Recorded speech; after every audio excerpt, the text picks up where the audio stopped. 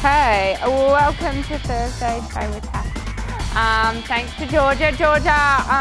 We asked Georgia what she wanted to... Okay, so how were your legs feeling after last week? Extremely sore. Good. For about 3 days. Alright, well when you're ready, let's warm you up again. Rising trot.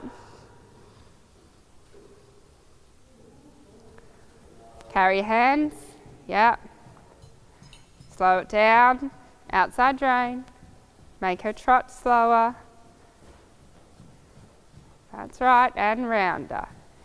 Exactly. Use the mirrors. Let her throw you up and you control the down. So you don't come, you're not thumping down on her back, but just that's how you do it. The horse kind of pushes you up and then you, with your muscles, just make sure that you don't come crashing down. Rising trot, you've got to focus. Yeah, focus.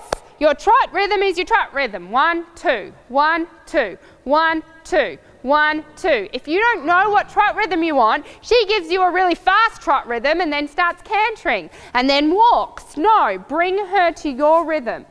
Control your seat, your stomach, your legs. Yep, and trot. You're asking too much. Yep. Stomach. Don't be too big with everything that you do. You know, that was a real lean back. No, it's just... And your stomach. That's right. And you've got to think, okay, what did I do to make her think canter? Where can I keep my trot? Where can I keep my weight? Where can I keep my balance? Now look in the mirror.